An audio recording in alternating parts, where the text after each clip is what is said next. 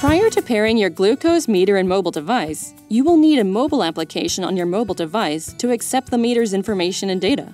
Consult your local distributor for current mobile app compatibility. Press the up arrow or down arrow button to select whether data is automatically sent to the default paired device after each test. The words BT, Auto, On, or BT, Auto, Off will be shown on the display. Press the OK button to confirm your selection. Before any data can be sent via Bluetooth wireless with either the auto send option or manual Bluetooth transmission, the glucose meter and the mobile device must be paired. From this setting, BT will appear on the screen with either yes or no and pair at the top of the display.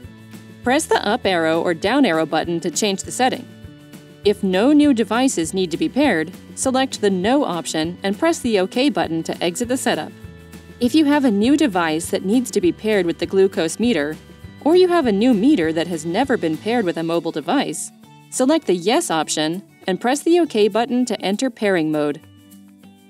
In pairing mode, BT displays along with the word Pair, blinking at the top of the display.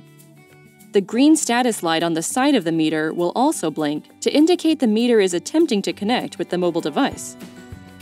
Once the pairing is completed successfully, the word Pair stops blinking, and the MEM symbol displays to show that the device is paired and stored in the meter's memory.